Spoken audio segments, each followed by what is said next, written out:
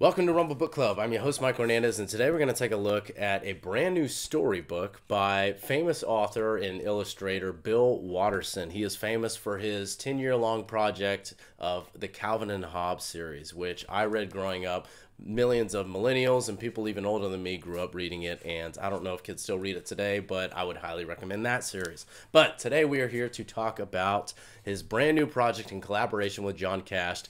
Both worked on the writing and the illustrations for a long period of time, and what came out was The Mysteries. The Mysteries is built to look and feel just like what you would see in a children's storybook, but it's written for people of all ages. The content matter, the illustrations, it's definitely something that feels like a bit of a fever dream. If anything, it's a little bit haunting, a little bit creepy. When it comes to storybooks, the aesthetics really does play a major role. I mean, you're dealing primarily with not just writing, but also the picture. So the ability to put it together in a very aesthetically pleasing way counts for a lot, and they really knock it out of the park with this book, The Mysteries. Just the cover, it's kind of a black canvas, very matte black, with this glossy photo of a man with a villager with this look of just pure fear as he's looking up into the corner. It almost gets your heart racing just as you look at it. You get this old English font in silver. Everything is done so well. On the back, you see the image of what looks like a cathedral gargoyle overlooking an old medieval town.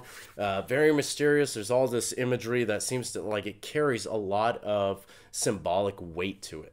Given the fact that it is a very brief story, I don't want to give too much away, but what the overall thesis of the book is that the population of all of the known civilization is living in terror of these things that tend to haunt them, that plague them. They drift in and out, unseen, never truly being spotted, and they're known as the mystery. These people are just living in constant, pure terror of what is lurking in the shadows. And eventually, the king, in his desperation to end this tyranny of the unknown, sends his knights out on a mission, and what they find is truly shocking. It completely stuns the population, and everything in society changes from the moment that this mystery is uncovered. What really struck me about this book is the fact that when I first read it, I truly believed that this book is a resounding call of the entire population to come back to the spirit, to come back to not just the tangible things that can be weighed and measured, not just this anti-religion sentimentality which has taken over the population over the past several generations. It's eaten up a lot of my generation as a millennial, but there seems to be this return, and you see it among all the different arts, and this book is no exception. I love absolutely everything about this book. It was so well done. The imagery is both beautiful and at times terrifying and creepy.